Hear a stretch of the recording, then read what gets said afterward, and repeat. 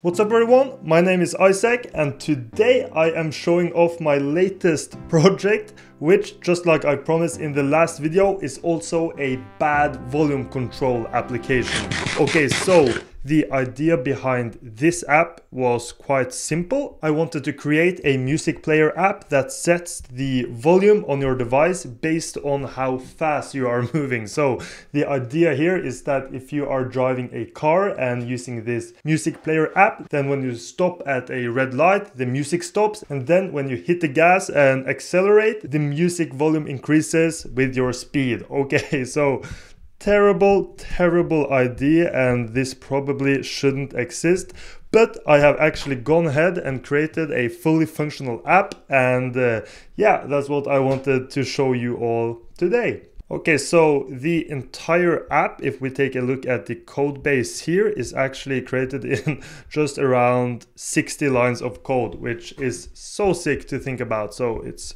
starting up on the left here. You can see that it looks pretty shit, but the functionality is what I was trying to create. Now, if we quickly take a look in the browser, I thought I would tell you what this app is built with. It is built with React Native using Expo. Now, Expo is a React Native framework that provides a bunch of super nice utility things that makes it super easy to create cross-platform apps actually. So I used the Expo location library to just find out how fast I am moving, and based on that I set the volume. So right now the app doesn't get the location because I am not simulating it. So we get the beautiful JavaScript nan right here. But if I go ahead and simulate some movement, I can say freeway drive here and start playing. You can hear the volume increases with the speed. So we are currently sitting at 10%. And as we accelerate, you can imagine us driving right here. You can hear the volume actually increases, which is super sick. Yeah, okay. We are closing into 100 kilometers an hour. I'm not sure if the simulator is going to hit that. And also, I hope you can hear me talking over it. It's probably a bit loud for you. Let's see if we can reach 100k. Let's do it a bit more.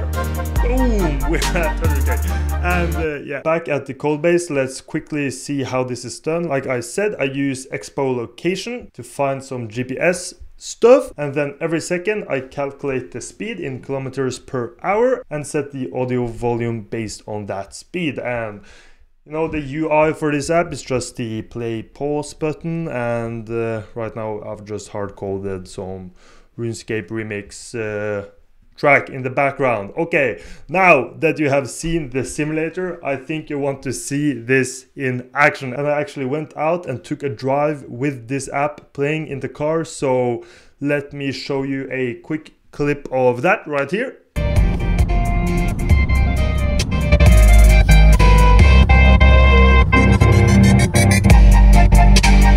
Okay, so in theory it should have worked better than it did, because I was using this phone, the Jelly Star, which is actually known for having quite bad GPS, and even after just hitting a couple of kilometers per hour, the audio volume would automatically jump up to 100%, which of course is not what I intended. And another reason for the test failing was that I had never ran this on Android before I even sat in the car. So my friend Christer even tried to hold the phone out of the window while we were driving to see if the GPS would become more stable, but unfortunately not. But yeah, maybe it's a good thing that we didn't use this app too much. But anyways, if you want me to publish this app on GitHub or whatever, I would of course be happy to do that. And yeah, that was all I wanted to cover. Just a quick video today, but if you want to, you can join my Discord server. There are a bunch of people in it right now, and